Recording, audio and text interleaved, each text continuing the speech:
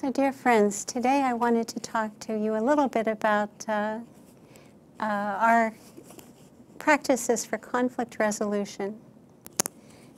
Thich Nhat Hanh experienced the horrors of war in Vietnam, and because of that, he spent 70 years of his life looking deeply at the causes of war.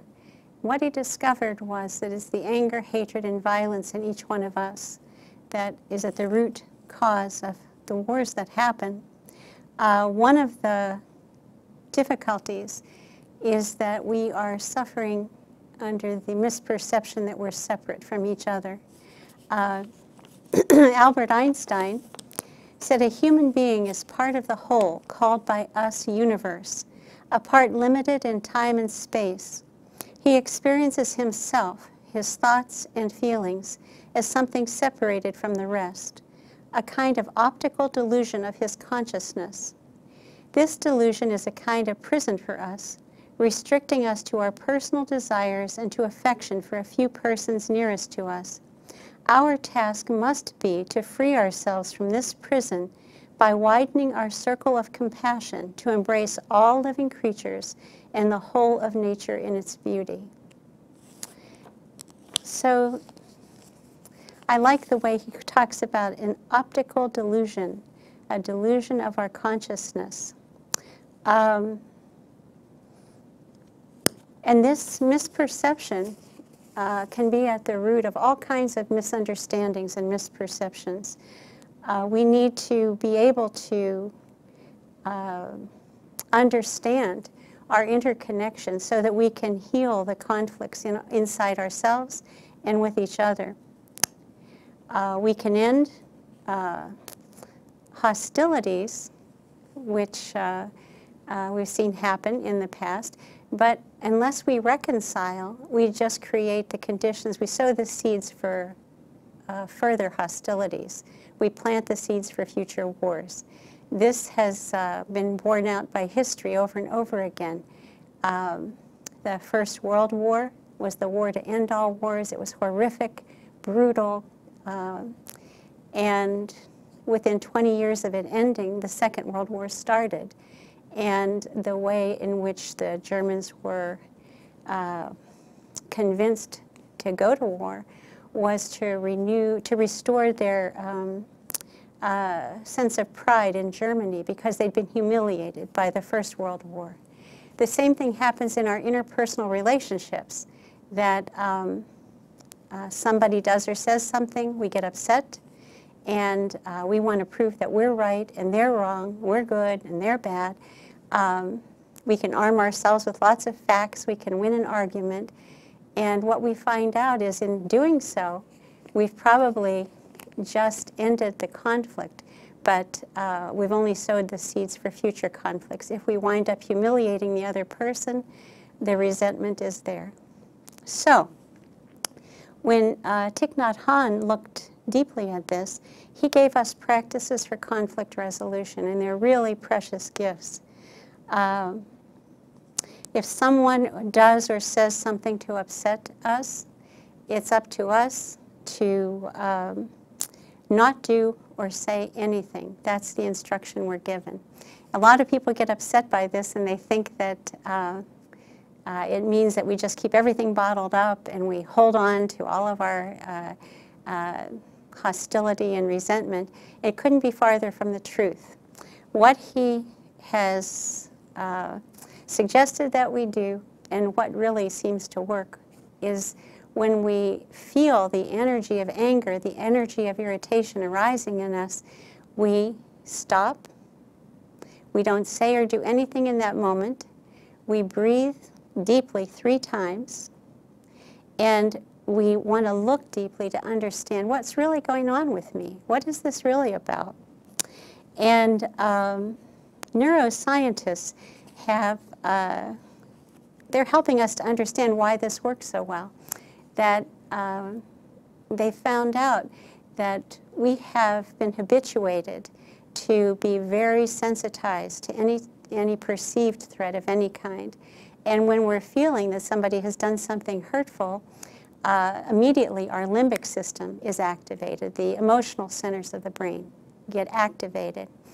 And that is the part where it just causes us to react. We just react out of habit. However we've been conditioned, whatever we've learned from our experience in terms of protecting and defending ourselves, we just react and do that.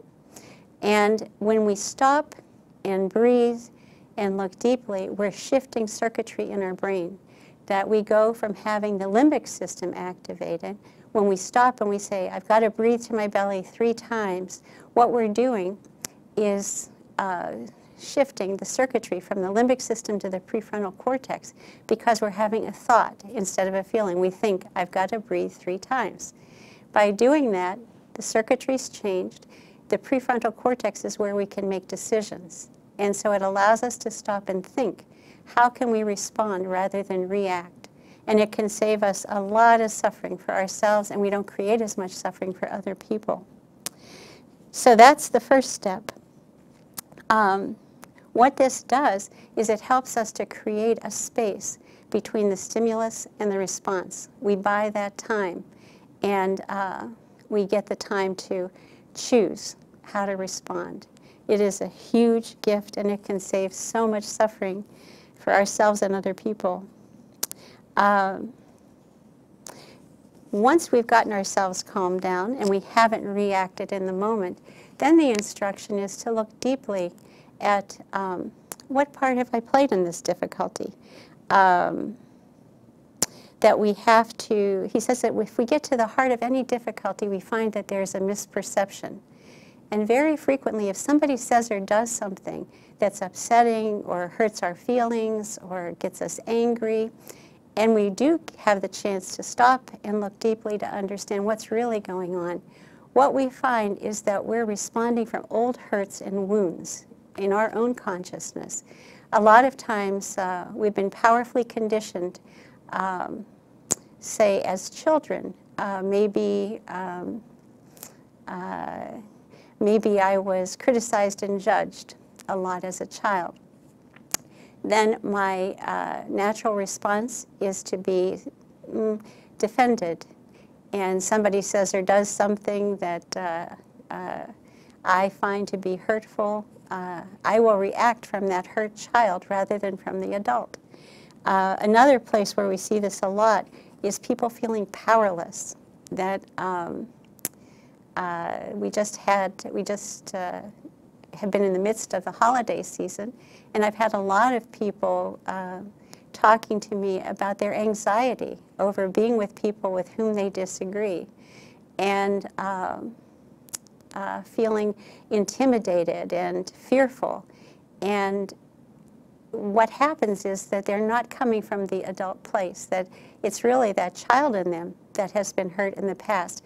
One woman was going to be spending time with a parent who had been very abusive the whole time she was growing up, and into adulthood had continued to be verbally abusive.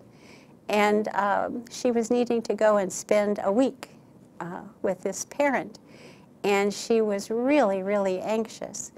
And what became clear was it was the little girl that had been so hurt in her who was terrified of going back and revisiting the situation, when in fact she's an adult.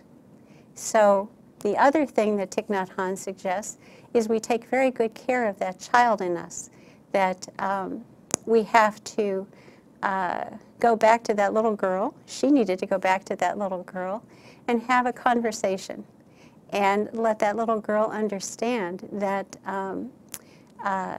she understood why the little girl was so upset, why she was so fearful. It made really good sense. It was the logical outcome considering the conditioning she'd had. So it was perfectly reasonable that she would be afraid. But then the good news that she needed to let her know was that we're not 3 anymore, that we're all grown up and we've got a car and we've got car keys. And we don't have to sit still and be powerless at all, that we are adults and we have lots of agency, lots of options and things we can do. The thing that was very beautiful was that I reminded her of all of the practices we have, that we can send metta to ourselves. We can just understand the other person's suffering. That when we look deeply at people that are nasty, what we find is that they themselves have been powerfully conditioned, and they're suffering quite a lot, and that's why they create suffering for other people. When we can hit to the place of understanding, we can feel a lot of compassion for them. So we wind up feeling compassion for ourselves and for the other person. And this is what happened for my friend. She called after her visit, and she was so happy. And she said, I can't believe it. I didn't have to use any of the tools that I have. She said, I can't believe how much my parent has changed. And it turned out that I said, you did have to use all the tools that you have, because you knowing that you had them is what gave you the confidence. And anybody that's a bully really can feel the energetic transmission that somebody's not available to be bullied. And clearly, her parent felt that very clearly. She said they never had a better visit, and that not once did they try to be nasty or abusive. So we need to take really good care of the wounding in ourselves. We need to look deeply and say, in this present situation, am I responding from that hurt child in me, or am I really responding to this present situation? And if we're responding from the little child, we have lots of practices for going back and doing some healing. Once we've done that, sometimes we find that we don't even have to talk to the person who was upsetting us, that they simply were the catalyst to touch those wounded places in us. But sometimes we can do that healing, and we still feel that there's a little knot of resentment in our consciousness. And so what we then have to do is to meet with the other person, and we do a practice called beginning anew.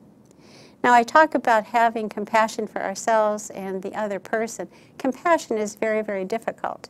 I really love, there's a quote by Thich Nhat Hanh, the Dutch theologian, and he says sometimes, oh, here we go. He says, let us not underestimate how hard it is to be compassionate. Compassion is hard because it requires the inner disposition to go with others to places where they are weak, vulnerable, lonely, and broken. But this is not our spontaneous response to suffering. What we desire most is to do away with suffering by fleeing from it or finding a quick cure for it. When I first heard this quote, I thought that's exactly what the Buddha was teaching. That the Buddha said that the first noble truth is suffering exists. And what he knew to be true and what remains true is that none of us want to be with our suffering. We either want to flee or fix it real quickly. And what then happens is that we never can get through it. We never can transform and heal it. And so we're encouraged to actually embrace our suffering. Thich Nhat Hanh says, embrace your suffering as a mother would a small child, a crying baby, that you have to look deeply to see what does the baby need. So we really need to develop enough courage to be with our own suffering. And what that does is it allows us, when we do the healing in ourselves, it allows us to be present for the suffering in other people. I don't know how many times you might have had the experience that you would be suffering. You would be talking to somebody and letting them know about the difficulty you were having, and their response was to hurry up and try to give you advice on how to fix it, how to hurry up and put an end to your suffering because it made them too anxious. So compassion is not as easy as it sounds, that it requires us to go to those places in ourselves where we're broken and weak and vulnerable. And that way it allows us to develop more and more courage, to become more and more fearless, and that allows us to be with other people suffering as well. So when we go back to do this healing, I think it's really important. A lot of people are fearful of this, And I think it's important that we hold ourselves with nothing but compassion and understand that the mistakes that we've made are just the logical outcome of our conditioning and the habits that we've developed because of it. So it's not that we're horrible, terrible people or that we have to be judging and critical of ourselves. We just need to look deeply enough to understand that when we get to that place of understanding, there's nothing but compassion. Thich Nhat Hanh teaches us that mindfulness leads to concentration, concentration to insight, insight to understanding, and understanding to compassion.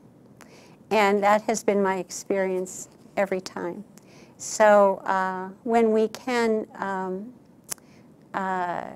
develop that kind of a relationship with ourselves, when we can learn to accept our humanity, to accept all of our mistakes, and to get to the place of non-blame. There's no blame, there's just understanding. And understanding is what allows us to love ourselves and each other more deeply. So if we have taken good care of ourselves, taken good care of those difficult emotions in us, and we still find that there's the seed of resentment or hurt that's left from this encounter that we've had where we feel that a person was unkind, then we need to do what the practice is called beginning anew. And beginning anew, we can do it formally or informally. There's a formal practice of beginning anew. If we're working with another practitioner, they'll know what we mean. And so we invite them. Thai suggests that we take at least 24 hours, and usually it's a week or two, that we want to spend with ourselves, really looking deeply and understanding. So when we have a chance to talk with the other person, we can be very clear and non-judgmental and non-blaming. When we do get together to do beginning anew, there are 4 steps. The first step to beginning anew is appreciation. And we want to be able to offer the person 3, what we call flower waterings. We want to offer them 3 things that we appreciate about them. And they need to be sincere. It's not, I like your haircut. We need to offer them reasons why we really value them. And just by doing that, we soften our own hearts, and we can soften the heart of the person that we're talking with. And when we do the beginning anew, it's agreed upon that one person will speak and the other person only listens. There's no crosstalk, there's no discussion. It's just offering the insights that we've come to when we've looked deeply at this difficulty. And so we offer appreciations, and we offer beneficial regret is the second step. And what the beneficial regret consists of is all the things we've come to understand from our looking deeply. We could say something like, I've thought about that disagreement that we had, and when I looked at the part that I played in it, I could see that I was really unskillful in this way. And we can offer the way or ways. Sometimes there's many ways that we were not as skillful as we might have been. And we could also, depending on the relationship, if we're close friends, we could offer that I could see that I was reacting really strongly because I have had a lot of these, the seeds of hurt watered in my consciousness from when I was a child. And I could see that that was really coming up from my store consciousness to my mind consciousness, and that's where I was reacting from. So that's why I reacted as strongly as I did. And then the third step is to share with the other person how you had been hurt. And I have found in my own experience that sharing the hurt, it's much, I feel that I can be a lot more open and that I could enlist the other person's help rather than have it sound like it's any kind of blame or criticism involved, to ask for help. That when you said this, that really watered some old seeds in me and touched old wounded places in me. And those are things I've been trying to heal in myself. So I just wanted to let you know that that's the effect it had on me. And it would really be a huge help if you could try really hard not to do that, if you could help me, because I'm trying to heal those places in myself. Something like that, that instead of blame and criticism, ask for help. And the fourth step is reconciliation. And sometimes we get to a place of reconciliation and sometimes we don't. It's not a magic wand that automatically fixes everything. But sometimes we can do a unilateral beginning anew. Sometimes we'll do that part of the beginning anew, and the other person will say, I want to think about what you've shared. Let's get together next week and I'll share with you. And they go through the same 4 steps. Sometimes they feel perfectly fine about just responding in the moment, and that's okay too. Sometimes if it's an old hurt that's been there for a long, long time and has really tied a tight knot in your consciousness, then you need to probably ask an experienced practitioner to help facilitate beginning anew. And I have facilitated a lot of beginning anews, and what I've found is that almost always when people follow these steps and when they really are sincerely trying to understand, that it can be incredibly healing. The part that is so revolutionary, I think, in this practice is that it's not about being right, it's not about winning an argument, it's not about I'm right, you're wrong, I'm good, you're bad. There is no dualistic aspect to it, which is sort of how I was conditioned. My own conditioning was that somebody was bad and I should blame them and judge them and criticize them, and then I should collect all the facts and I could confront them with all the facts and I could win. And like I said before, all that does is sow the seeds for future conflict. It just hurts people, humiliates another person, and it really doesn't work. So with beginning anew, it's really about reconciliation. It's about deepening our connection. It's about deepening our relationship instead of winning. There's nothing in it about winning. And sometimes the other person's not a practitioner. Sometimes they have no idea what we're talking about. And we can still do beginning anew, because the main purpose in beginning anew is to untie the knots in our own consciousness, to make sure we're not caught in holding on to anger and resentment. Somebody said to hold on to resentment is like drinking poison, hoping the person you're angry with will die. And it's really hurtful to ourselves. So it's an act of deep compassion to us, to ourselves, to do beginning anew, to do our best to be as honest with ourselves and each other as we can be, and get freed up. And like I said, sometimes we can do a unilateral beginning anew. That I've done beginning anew very often with people who are not practitioners, and I simply do the process myself. The most important part of beginning anew, I hope I've made this clear, is the part we do before we ever meet with the other person.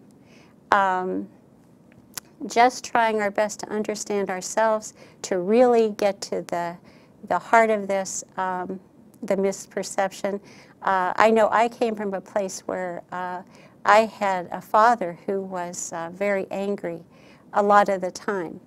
And I had interpreted that as a child as being that I was doing it wrong. I was doing something wrong. If I were a better person, he wouldn't be so angry.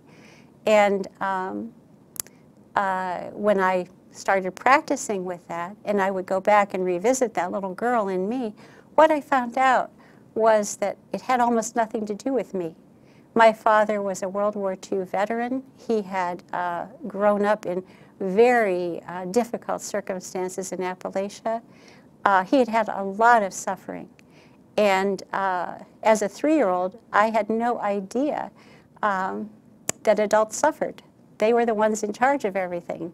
So I just, in my own little 3-year-old mind, decided that I was the cause of the problem. What I realized when I started practicing and looking back and taking care of that little girl in me was it had nothing to do with me at all, that it was my father's suffering. That was the misperception at the heart of the difficulty. So when we can recognize that, I can have nothing but compassion for that little girl in me. I can understand a whole lot of the habit energy that I've carried forward based on that treatment that I received and the misperception. I can look at my father and see that there's no blame, that he was suffering terribly, and he had really good reasons for his suffering, really good reasons for his anger, and I needed to understand that it had nothing to do with me. It was his suffering. It wasn't about me. And then when I could understand that, I'm freed up. That in the present moment, if the defenses come up in me, I can recognize them for what they are and not be carried away by them. I don't have to react. It is a total blessing. So if you're doing a unilateral beginning anew, maybe I'll just invite a friend out for a cup of coffee or a cup of tea and share the things I deeply appreciate about that person. And then I will offer my beneficial regret. You know that discussion we had last Thursday, and I really felt upset afterwards. I had to really spend some time looking at what was going on with me. And then I had these insights, and I could share the insights with that person. And then I could say the same thing about these are the things in myself I'm trying to heal and not strengthen, and I hope you can help me out. This is the beautiful thing, I think, is that we are really encouraged in our practice to take very good care of our own consciousness. So taking the time to look deeply in order to understand, to develop compassion for ourselves, we're able to free ourselves up. And I've done, like I said, a lot of facilitation of these beginning anews, and almost every time, if people do what they need to do, what we find out when we come together to do the beginning anew is that it was 2 children having an argument, that the old wounds got triggered, and 2 people were just reacting from those old wounded places in themselves. I had 2 friends years ago, this is several years ago, who got into a great big fight, and they tried to do beginning anew, and they weren't ready to do it at all. They hadn't done the preparation that needed to get done with themselves, and so it only made things worse. And so they asked me to facilitate for them, and I said, fine, as long as you spend 2 weeks just looking at the part you played in the difficulty, and then we'll meet to do the beginning anew. So we did that, and by the time we met to do beginning anew, the one realized that she had been, her father had left the family when she was very, very young. Her mother had become an alcoholic, so she had been abandoned by everybody. And the other woman had had her father die when she was very young. And the root cause of their argument was that they really had, the one woman had been very hurt because she felt the other woman was not there for her, that she wanted her help, and the other woman said she didn't have time. And that just triggered all of this old stuff in her about abandonment. You say you love me, but you're not there for me, all of the old stuff. But when they both had done the necessary preparation, they came to the beginning anew, went through the steps of beginning anew, and the one woman looked at the other and said, oh my gosh, it's like 2 kids that, that were having this argument, and we can really help each other to heal. and this is what I've found over and over again, is that when beginning anew is done well, when we take the time prior to the beginning anew to prepare ourselves to really understand what's going on with us, that the beginning anew can help us to feel even closer and more intimate with people rather than breaking up a friendship. That in my own experience in the past, when somebody would say or do something hurtful, I would want nothing to do with them ever again. And this has been such a joy to see how when we create a safe container in which we can very honestly and openly be with each other, we become more intimate and we deepen our friendships. And this can come out of conflict. It's really beautiful. So, we'd have to take very, very good care of our own consciousness. And we need to recognize that we're creating our consciousness every minute of our lives.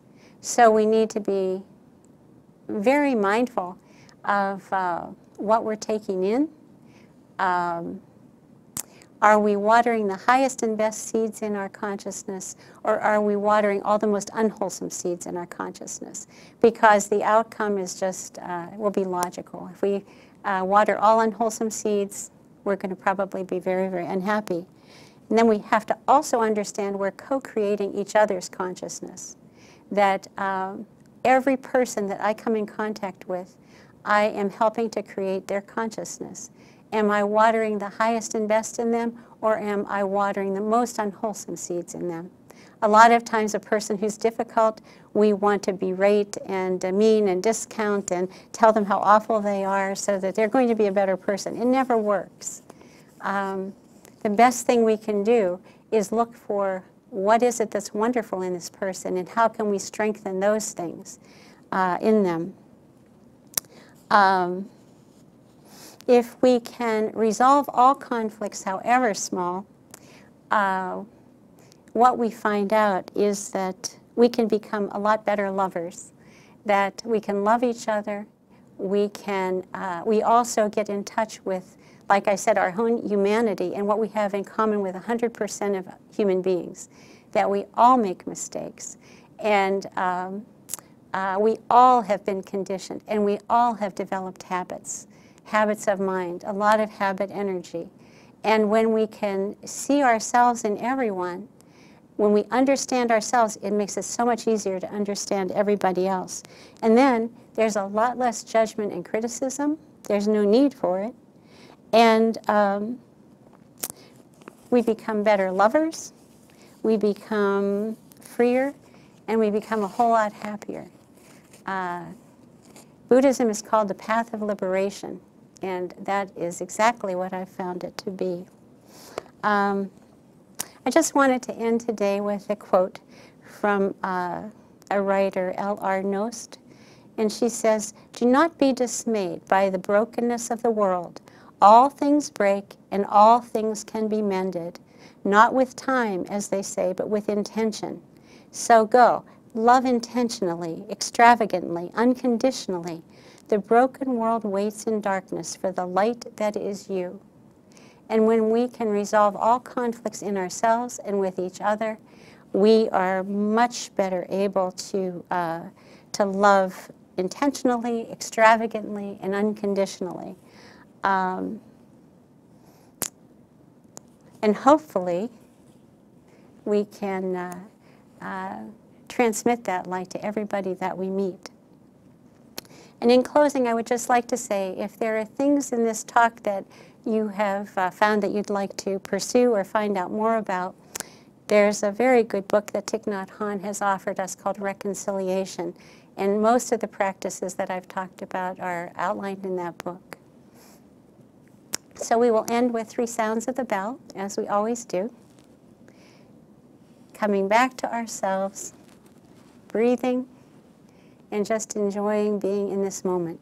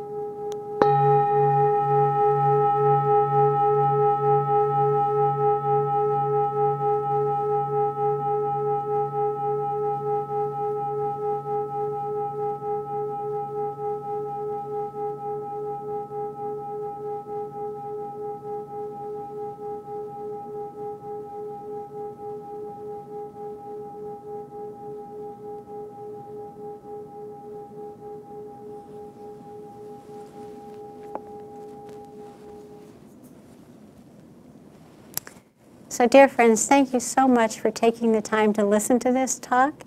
And I hope I've offered you something that you can put into use to transform some of your own suffering, to become freer and happier. And I'd like to offer my deepest gratitude to my teacher, Thich Nhat Hanh, for all that he's given us, a whole lifetime of practice and beautiful guidelines so that we can be a lot freer and a lot happier. So thank you.